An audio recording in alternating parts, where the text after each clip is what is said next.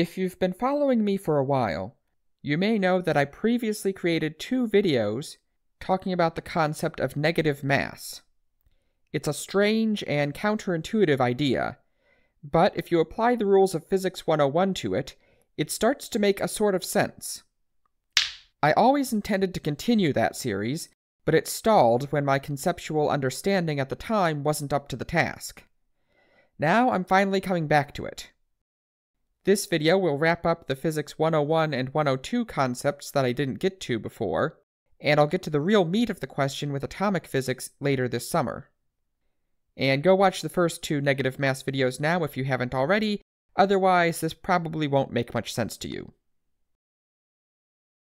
We saw before that if you just plug negative masses into the equations of motion and see what happens, you get objects behaving in weird ways, speeding up when they should slow down, and sometimes accelerating off to infinity.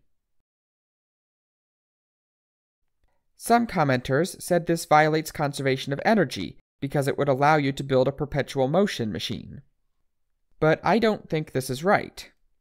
Yes, energy must be conserved, but it behaves differently when energy can be negative. If you have 2 particles of positive and negative mass where one chases the other, they can theoretically accelerate forever. But that doesn't generate energy from nowhere. Their total mass is 0, and that means their total kinetic energy also stays at a constant 0. Even if you could finagle it to draw energy from the positive particle, which I can think of ways to do, but it's trickier than it looks, it's more complicated than this diagram. But the trick is that the negative particle's energy is still growing, becoming more and more negative. If you do manage to get perpetual motion, it will only be because the negative mass gives you an infinite well of potential energy to draw on, with its own energy infinitely decreasing in exchange. And that allows it to balance out in the end. So conservation of energy seems to be safe. But could other forces derail our negative mass model? Friction forces look especially suspect for this weird behavior. Friction is usually represented as a force between 2 surfaces pointing opposite the direction of motion, which is proportional to the normal force from resting on the surface. Since negative mass moves in the opposite direction to the forces on it, friction should make a negative mass speed up. But not so fast. I argued in the last video that when you have a negative mass resting on the ground, at least if you model the ground as a single large object, the gravitational and normal forces are reversed. The gravitational force points up, while the normal force points down.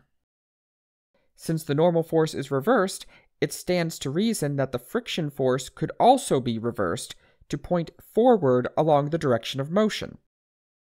And since negative mass moves opposite to the forces on it, it would slow down. But that's just the Physics 101 version. The intuition that we hope to back up at a deeper level. The real physics behind it is more complicated. To paraphrase my earlier statements, friction forces aren't magic. They're caused by normal forces. 2 objects rubbing against each other are never perfectly smooth. On the micro scale, they have bumps and divots that catch on one another and push directly against each other, and that is what's causing the friction. Now we can apply our model of reversed normal forces directly. The normal forces on the negative block within the friction force are directed net forward, and that means the block will accelerate backwards, slowing down. So this does fit our Physics 101 model, and friction works normally. But now we may have another problem with energy. When a positive mass block slows down through friction, it loses kinetic energy, which is lost as sound and heat.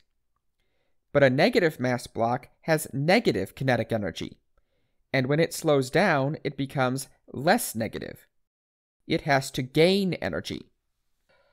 Where does this energy come from? Does it have to absorb heat from the system to slow down? I don't have a conceptual basis to prove this, but I think the answer will be yes. Endothermic processes are possible in nature. Cold packs work by endothermic chemical reactions that absorb heat. Compressed gas that expands adiabatically winds up colder than the surrounding air. I think it can work.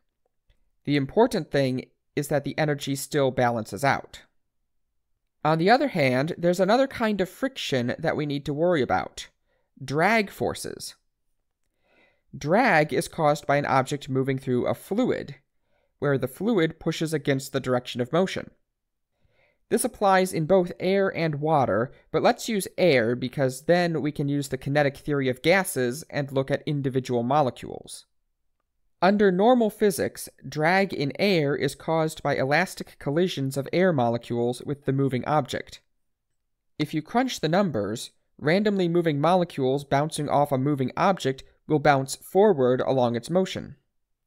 This gives the air a net forward motion, and since momentum is conserved, it has to have robbed the block of some of its forward momentum, slowing it down.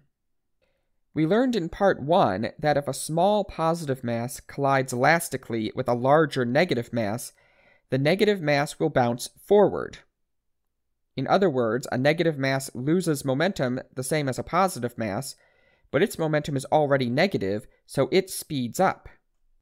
Energy still balances out here. The block's kinetic energy becomes more and more negative, and the difference goes into heating the air around it, just like a positive mass. But the direction of acceleration is reversed. And this looks kind of contradictory. With negative masses, solid friction behaves normally, but fluid friction is reversed. And this actually comes back to the results for relative sizes of blocks in Part 2. If the positive mass is the larger one, like the ground in solid friction, normal forces are reversed, and things behave close to normally. But if the positive mass is the smaller one, like air molecules in fluid friction, you get this weird inverted behavior.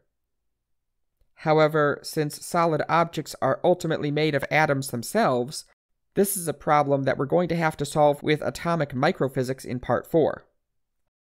But before that, there's one more Physics 101 problem I want to talk about, which I hinted at earlier: gravity. Gravity is weird with negative mass because you have to plug in the negative sign twice. Remember that we're assuming Einstein's equivalence principle, that inertial mass and gravitational mass are the same. Gravity normally pulls down, and a negative mass that is pulled down should fall up.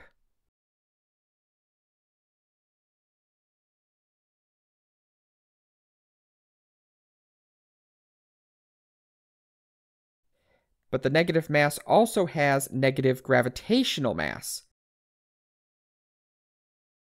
which means the gravitational force flips direction. Gravity pushes up on a negative mass, which makes it fall down.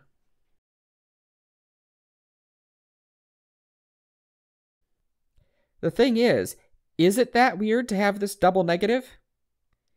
Gravity seems to stand out among the forces at first because it reverses direction when the mass is negative, resulting in a non-inverted acceleration.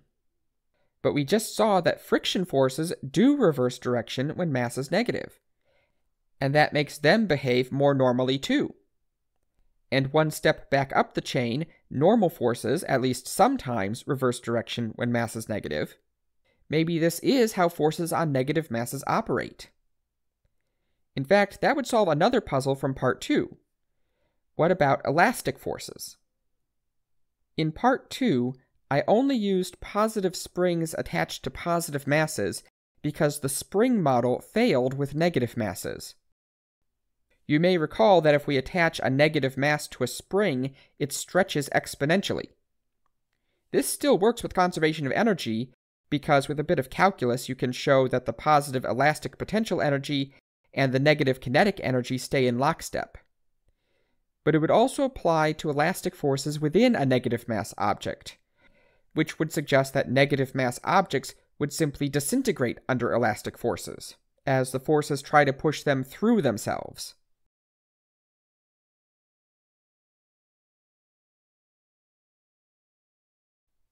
However, from what we've learned here, it seems the solution would be to do what we've done with the other forces and reverse the direction. Evidently, a negative mass spring needs to have a negative spring constant. So it pushes away from equilibrium, and its own negative mass pulls it back towards equilibrium. A negative spring will oscillate under a negative load and stretch exponentially under a positive load, the opposite of a positive spring. I don't have a conceptual justification for this part either, except that the math works out. It's the only way to make the collisions in part 1 make sense with real forces. But it's still a Physics 102 model where solid objects just do what they do. Once again, these mechanical forces aren't magic. They're caused by electrons in atoms pushing against one another. Thus, we've once again come to the physics of negative mass atoms. This is something I've struggled with for a long time, but I've recently had a breakthrough, and I think I know how to make them work. So you can consider this video a sneak preview for a certain math video contest that's coming up soon. The definitive negative mass part 4 will finally answer all of these questions. I hope. Subscribe to get notified when it comes out, and also see the other videos I've got in the works.